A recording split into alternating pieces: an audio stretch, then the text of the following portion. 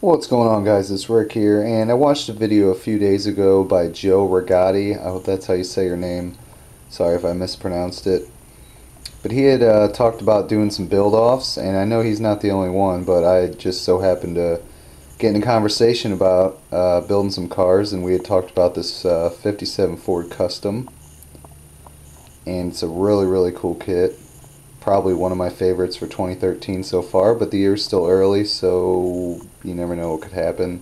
There's a lot of kits I know AMT just posted on their site that they're going to be coming out with here in the next few months, so it's going to be sweet. But I guess this video is just letting you know and everybody else know, if you guys are interested, we're going to be building this car and having a little friendly build off. Nothing, no prizes or anything like that, just building the car, kind of all doing something at once. And I know I had made a video before about the police car builds and everything, so it's whatever you guys want to do, but I just think it's kind of cool to have a couple people building the same model so you can get some inspiration and see what everybody's idea is all at once. So this is the 57 Ford Custom.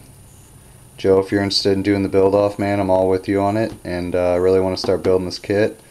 It's raining right now. I don't know if you guys can hear it in the background. I got my window open. It's not all that cold, but it's raining, so there goes all the painting. And this kit's going to take a lot of detailed paint work, so I want to make sure everything looks good and comes out perfect. So like I said, give me your guys' input on doing a little build off with this car, or if you guys are doing the police vehicle type thing, if you guys are into that. I got that covered as well. And I like to do several things at once. You can see here I got stuff going here already.